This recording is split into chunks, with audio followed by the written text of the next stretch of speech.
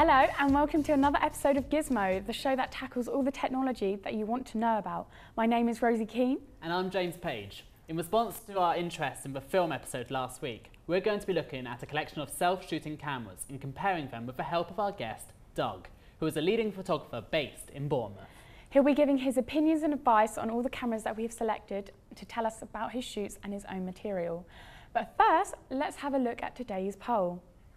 Yes, this week's poll we're having a look at 3 cameras on the consumer market: the Panasonic HD Handycam TM40, the iPhone 5S and a Canon 550D. What we want to know from you at home is which is the best value, not in one particular aspect, but the product as a whole, and what is the best value for your hard-earned cash. Give us a tweet with your comments using the hashtag GizmoPoll, followed by either A for the Panasonic, B for the iPhone or C for the Canon. We'll add up all the votes and announce it at the end of the show. Should be an interesting result. Should be. And to make your decision, our top testers, Freddie and Stephen, gave each of the cameras a test run, rating them in terms of price, picture quality and practicality of each camera. So let's see what they got up to and what their verdict is. Hi, I'm Freddie and I'll be your guide through everything that beeps and boops. Here to show you what to and what not to buy. There are so many different cameras on the market today, so I've chosen 3 different gizmos to be put through their paces.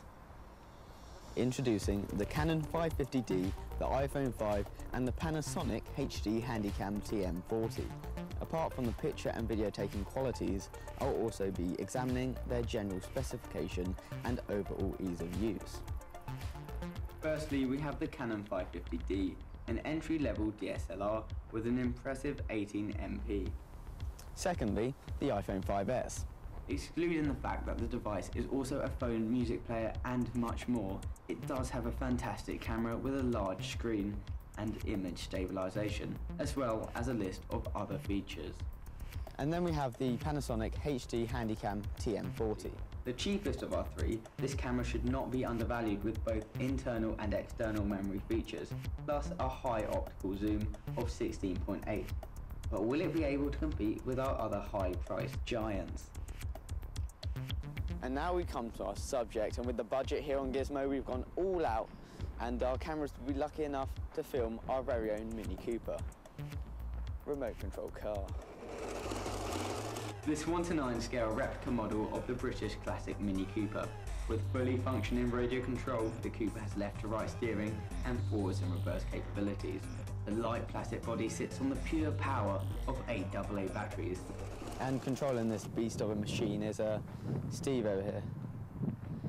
That's enough, simmer down. With intros out of the way, it's time to start our engines, belt up and see what these shooters can do. First off, it's the Canon 550D.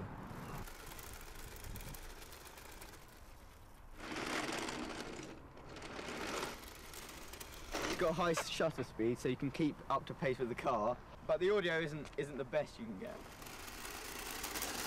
It's very easy to use with simple settings, but get a plasticky feeling underneath your fingertips.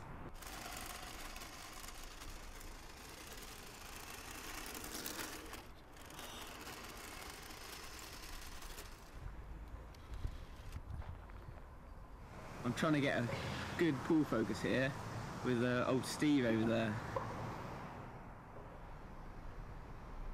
That's the Canon. Now let's look at the iPhone 5S.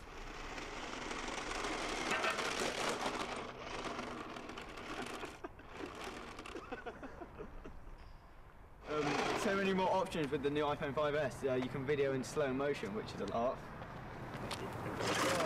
What I'm worried about is it gets quite fiddly to hold, and I'm worried about dropping it, especially when it's cold like this. Loads of options on here. We've got slow motion video, normal video, photos, square for those Instagram lovers out there, and panoramic.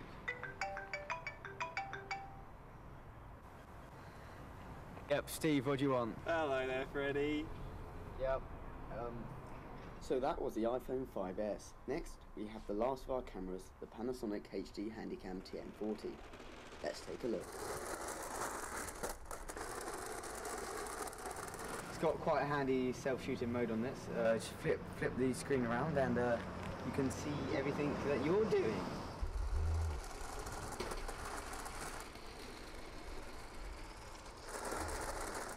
Also zoom in, you get quite a shaky image. It's 16.8 times optical zoom, but the autofocus is all over the place when you do this. You get blurs everywhere.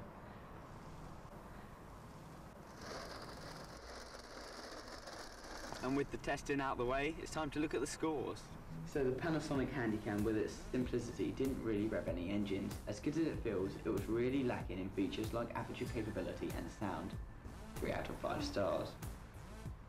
The Canon is a close second place with its nice shots and a range of lenses. However, the Canon was let down by audio and the slow focusing, leaving it with an empty tank on 4 out of 5 stars. First place taking home the gold is the iPhone 5S. By all means not perfect, but with its easy shooting and size, it is a good choice for filming, regardless of it being a device with so many features. 4.5 out of 5 stars. So first past the checkered flag was the old iPhone 5S. I'm going to have to leave you now. That's my ride back to you in the studio.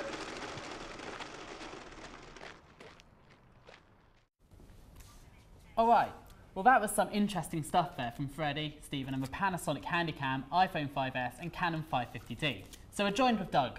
Doug, what do you make of these cameras and the guy's verdict? Yeah, well, these cameras, I think they're a good selection of cameras because there's one from each different background. You've got a phone, DSLR and a little Handycam.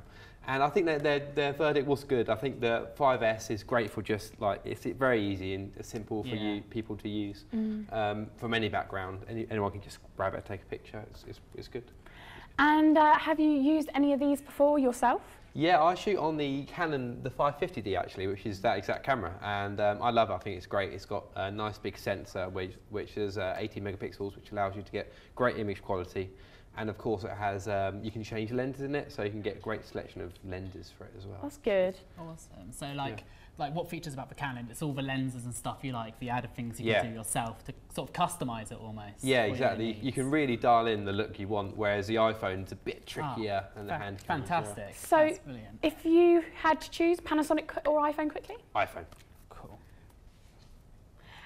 Well, thanks for your expert opinion there, Doug. And we're now going to look at some of the cameras. We're going to have a closer look at the DSLR for some of the software your mobile phone can do, controlling the camera as an alternative from using the laptop or the tablet.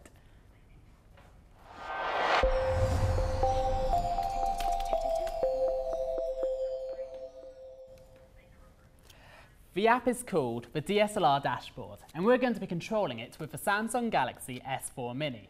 So to connect your Android or tablet to the camera, you need a micro USB to USB cable, which generally costs around £5 and are easy to get a hold of, even from eBay.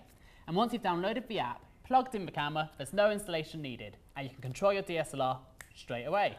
So, what do you make of it?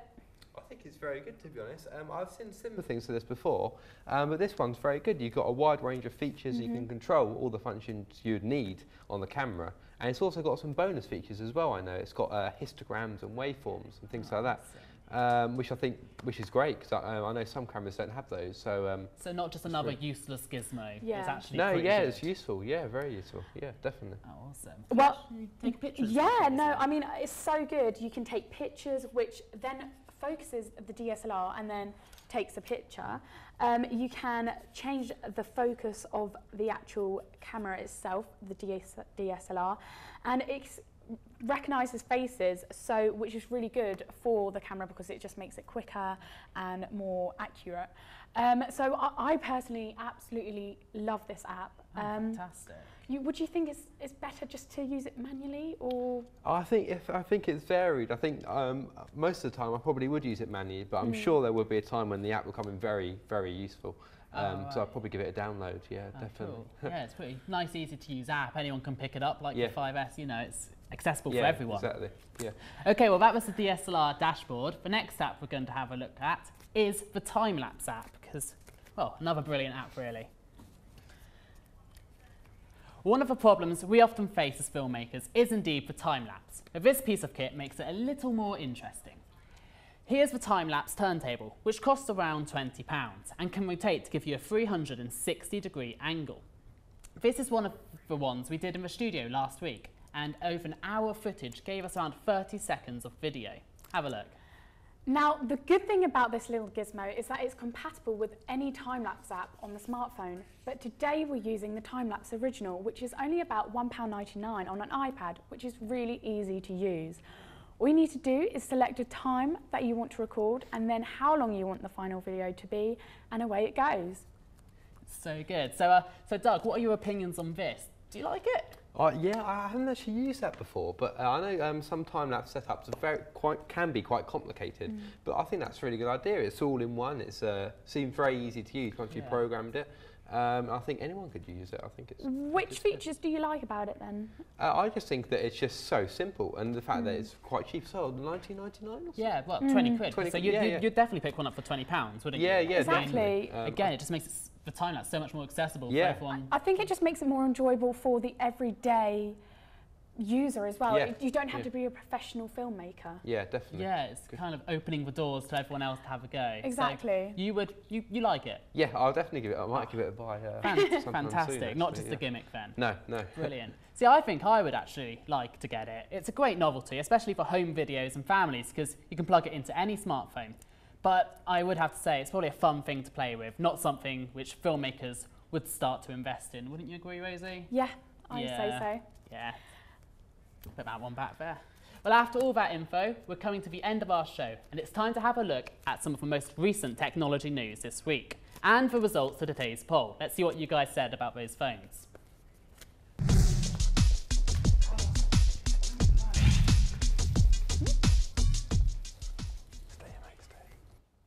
Yes, let's have a look at what's headlining in the techno world. First on the list is spamming. We thought we had heard it all from scammers and spammers, but there is a new email circulating the UK, ransom spamming. Users receive emails with malware attachments which encrypt the files on their computer before demanding several £100s to decrypt them. This is in fact a lie, and even when you pay the money, you will not get your files back.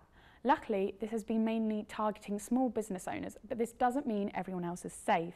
So watch out for this one. Next up is the long-awaited release of the PlayStation 4. It was finally released in North America 3 days ago, and Sony has claimed to have sold 1 million consoles within this time, despite mixed reviews and technical issues. According to comments on Amazon and Twitter, affected machines, audio and video faults, while others power down randomly. The problem has already been nicknamed the blue light of death, a reference to Red Ring of Death. A series of overheating problems affected the Xbox 360 console. As the PS4 is due to be released in Europe over the next fortnight, Sony has begun the console war against Microsoft Xbox One, and within Christmas coming up soon. Finally, we have crowd-funded Rubicon 3D printer, which is capable of turning real-life objects into 3D models, a process which would normally cost around £1,000. The Kickstarter project has produced a machine which costs £200. Despite its small size, it is capable of scanning objects up to 16 centimetres wide and 25 centimetres high. 3D printing has been dubbed the next big thing of the experts. Thanks, Rosie. Finally, after tallying all your votes, it can be revealed that the camera you guys think is the best value for money is the iPhone 5S. Looks like you agree with our testing team, with one comment from Banana123 saying, the fact I could get decent footage on it and use it as a normal phone, it's the winner for me. Looks like it's got all the features that gives the iPhone the edge on this one. So that's all we have time for today. A big thank you to Doug for joining us, and a big thank you at home for joining us as well. We'll see you next week when we'll be looking at the brand new Adobe Creative Suite. Sounds good. See you then. Bye. Bye.